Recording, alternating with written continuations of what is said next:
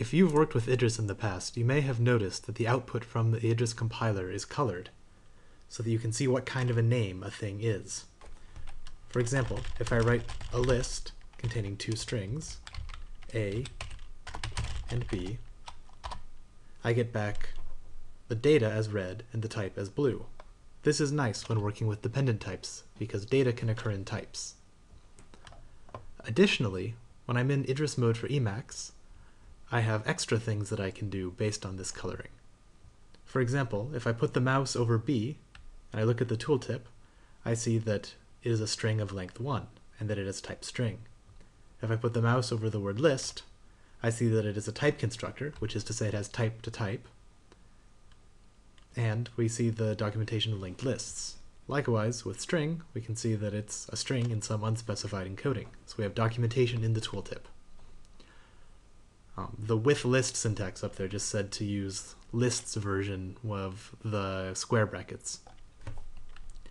Now, let's take a look at another kind of thing we can do with the Idris interpreter output.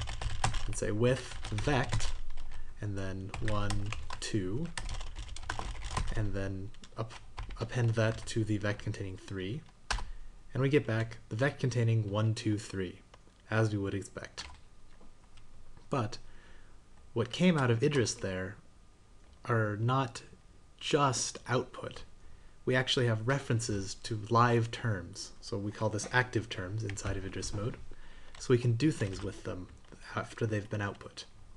So for instance, if I'd like to see the explicit version of this, the fully explicit version, then I can give a command. The key binding is Control-C, Control-M, I to show the implicits. And now I see all of the implicit arguments to all of the constructors occurring in that vector. I can hide them again with Control-C, Control-M, H.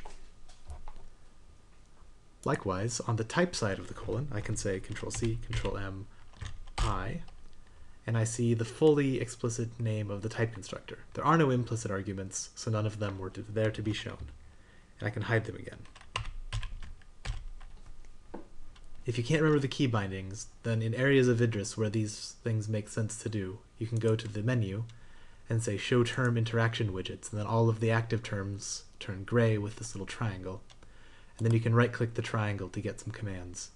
So I can show the implicits, and then I can come and I can say Show the Term Interaction Widgets, and then I can say Hide the implicits again. I can do more than just showing and hiding implicits with active terms. If I take the previous expression and then show its type, we can see that its type, well, first off, on the left-hand side, it shows the unnormalized version. So when Idris sees numbers, it desugars it to a call to from integer, which we can see as part of this num type class. And then we see that the ++ remains in place, and then we see that the type actually contains 2 + 1. Which is where the 3 came from, up here. When I have these non-normalized terms, which will sometimes occur in metavariable lists, sometimes they'll occur in error messages, and sometimes they'll occur in things like documentation and type output, I can then ask Idris to normalize the term. And then I can later,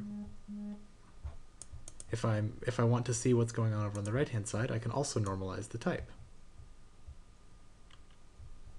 So that's in Show Term Interaction Widgets, normalize. And this doesn't just work in the read-eval print loop. If I have a buffer containing Idris code with a type error, and I load that buffer, then I get back an error message buffer. So it's saying that when I'm elaborating the right-hand side of test, it was unable to do a unification.